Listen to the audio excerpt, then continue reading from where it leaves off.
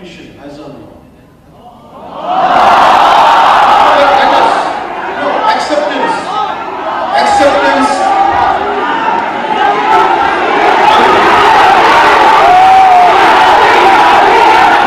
I'm not feeling bad about it. I'm not feeling bad about it. Success. Failure is halfway to success.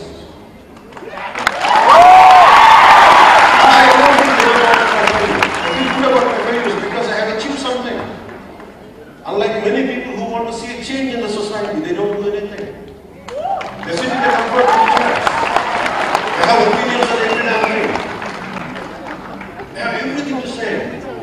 Right from cricket, right from day-to-day events, they have opinions, but they don't do anything. For me, I'm doing something, and yet I fail. I feel good about it. So tomorrow, you try to achieve something in the process. If you fail, don't regret. It just transient. It's a passing phase. Never ever lose your spirit out of failure.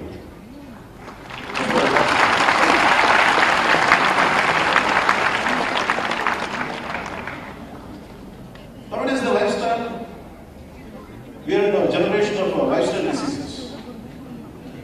And we are in a generation of instant gratification. Long back when I wanted to do something for society, I started an organization called, before coming to politics, came into politics, I started taking on a government protection course, which was a preliminary exercise for the political party. And I met a lot of youngsters from different engineering colleges and all. The reason why I'm saying instant gratification is, people want success immediately. They want change immediately. It won't happen like that. You have to work towards it. So they got disillusioned. They got disillusioned, disappointed within 10 days. They are looking for a change because they came. In one session you can't change. It takes a minimum decade to feel a dent, put a dent for anything. It's not going to be easy. So this is the lifestyle, and the reason why I was looking for why these kids why they are not at all motivated. Why their enthusiasm is like this and going down immediately. I feel they haven't living the life completely. They need everything immediately, like instant coffee, instant food, like Maggi, like instant Nescafe. It's just not like that. You have to really work hard for this. Today, my mission to make sure to empower youth of this nation.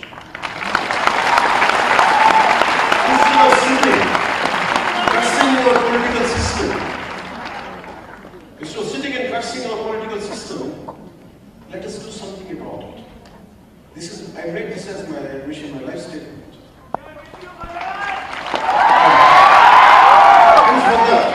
It is not just words. For me as a kid, you want to have a strong mind, you have to have a very strong body. Not in terms of muscularity, not in terms of ripped 80-pack, I'm not talking about that. I'm talking about very disease-free body. Not a body of small, not a body of lethargy, but not a body of toughness, but a body of instant energy, immense energy. This is what my father taught me, which I would like to share, which most of you must know. ఇనుప కండనాలు ఉక్కు నరాలు వజ్ర సంకల్పం ఉన్న యువత ఈ దేశానికి కాదు. ఇటువంటి వాళ్ళు 100 మంది ఉంటే చాలు ఈ దేశ దశ దిశ మార్చింది.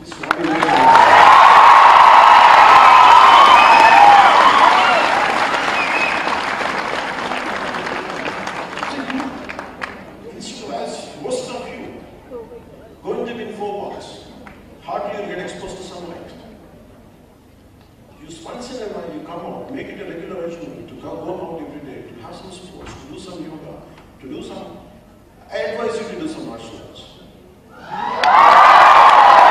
In the evening, one of the recent times I was watching a lot of Sri Lankan videos. Please tell my Sri Lankan friends I'm telling you, because I really admire one of your martial artists. I forgot his name, but his group. They're excellent in defending your self-defense practices. And I want that kind of youth. Just because you are into accounting job, never ever people